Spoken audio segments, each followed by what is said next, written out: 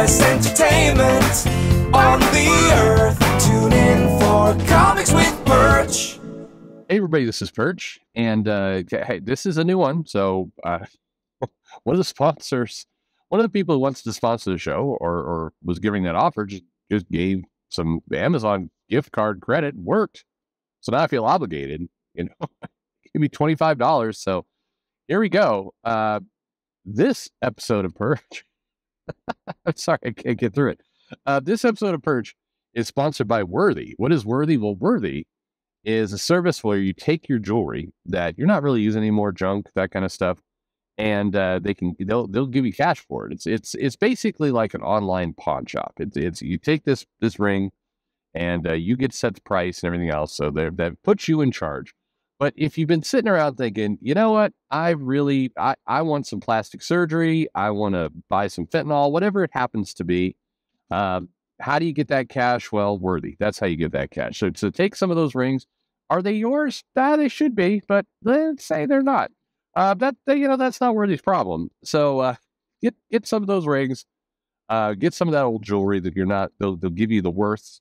That's the name Worthy, and then and they'll all work out for you. So put it in a comic context. Let's say you stumble across Mandarin's rings. You can give them to Riri Williams so she could kind of experiment on them, like what's going on in the current Iron Man comic. Or, and hear me out here, you could sell those on Worthy, and I'm sure it'll be fine. I mean, nobody's gonna buy all 10. They get dispersed, so you're not creating a real big problem. Besides that, people have kicked Mandarin's ass all kinds of times, so you'll be okay. All I'm saying is Riri, sell those rings using Worthy. Give yourself some extra cash. Get that boob job you want. That's it's, to me, simple problem solution. All right. Well, with that out of the way, let's talk about comics and kind of this interesting dynamic of you have paper comics that you can hold in your hand. You have digital out there that people are reading. I mean, sometimes you get the impression that nobody is reading digital. That like there's just people are hard refusing it. And we know that's not the case based on, I mean, hell, if nothing else, based on just the pirate sites, we know people are downloading and getting these books. But there is a problem. And I was reminded of this. So yesterday, somebody comes down the street and they start handing out, they're throwing newspapers onto the driveway. And I was like, I'm amused by this, like, and there's a bunch of things here. There's like a kid on a bicycle with a bag of newspapers, throwing newspapers out. It was like I stepped back 30 years. And as I'm looking at it, the kid's like, try it out. I'm like, oh, okay, I'll try it out. I didn't. I picked it up, kind of looked at the headline. It's like something's going on with Russia and Ukraine, and I thought this I'll just put this in the garage, and then this will start a fire later when we're doing some barbecue or something, or whatever. Well, this is what that's for. You're not gonna start a barbecue with newspaper; it'd be disgusting. Anyway, well, whatever. So I'm not gonna convert. I get my news digitally, and so then I started thinking, why did I make that move? Because like many of you listening right now, I like reading things on physical paper. I prefer it. I like holding it in my hands. There's something tangible about it. I prefer that model far better to a digital solution. Except, with news, I haven't read a newspaper in years and don't plan to. Imagine if you traded email for printed postal mail. Like you would not. Nobody's doing that. We've all made that transition. All of you. Is there anybody out here in the audience that wants to admit they're still reading a paper newspaper? They're buying paper magazines for whatever reason, and they're actually printing off email that comes in so you can read it on paper. Are any of you doing that? I doubt it. I mean, by all means, self volunteer if that's you. But why is it that we gleefully made that transition? But with comics, we're dug in saying, nope, this is the way it is. We're never changing this. I refuse to go to digital.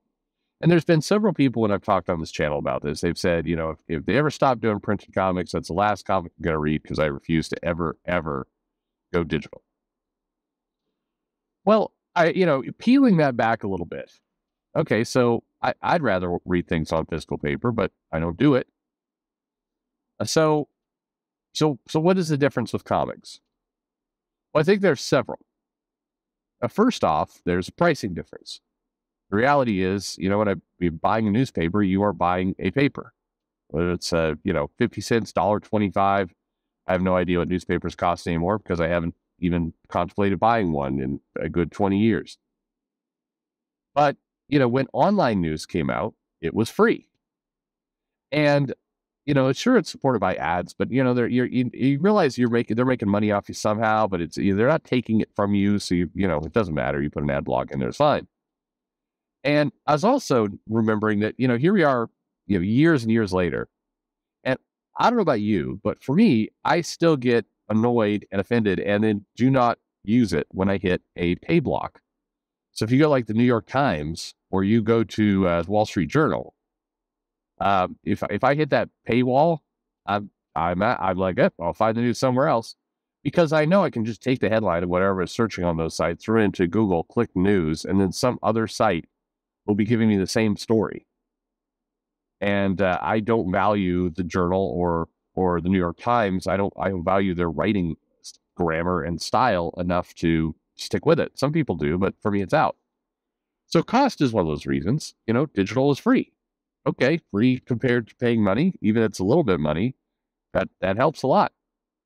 Comics, digital and printed comics are the same exact price. So I think there's one problem. The next is time. So, you got the feeling in your mind with all of these services, whether it's email, whether it's newspapers, magazines. I mean, do you want to wait till tomorrow morning to hear your news, the news of the day? One of the things I used to be really impressed by and kind of marvel at is how news would break, people would research a story, there'd be a deadline, we've got to get this to press. I love that idea, the idea that you have to scramble against the clock to get the news out because if you miss the window, you're going to miss you basically got a 24-hour window. You might do a special edition that goes out in the afternoon, but like that now we're into the 1940s, but that doesn't happen. But the idea that there was a wall and you had to scramble to get all the news in before that wall, late breaking stories, hold the presses, that whole concept is kind of cool. Well, that's one of the benefits to online. If there's a news breaking story, you'll know within 4 minutes. You will write it, throw it up online, instant. And in a lot of cases, if you think about it, how many stories pop in and they're big deals, and then by the next morning, the news is kind of over. That's a lot of things. And so there's a speed component here to go to digital. If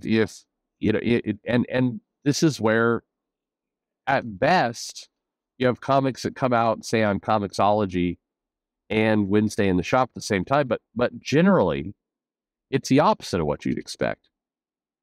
The digital version of the comic, if you're thinking of Marvel Unlimited, some of these other things, it comes out weeks or months later.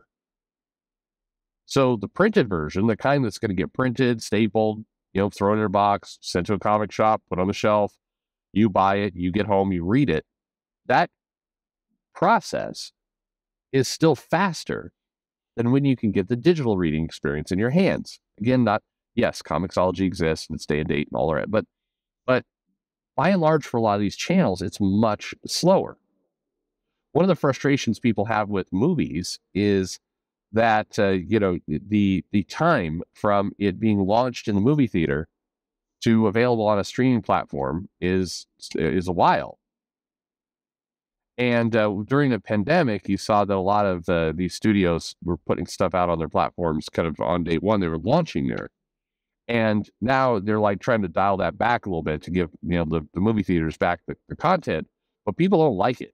There's resistance. Now, the movie makers and the theaters, well, those people, of course, like this. It's not unlike the direct market.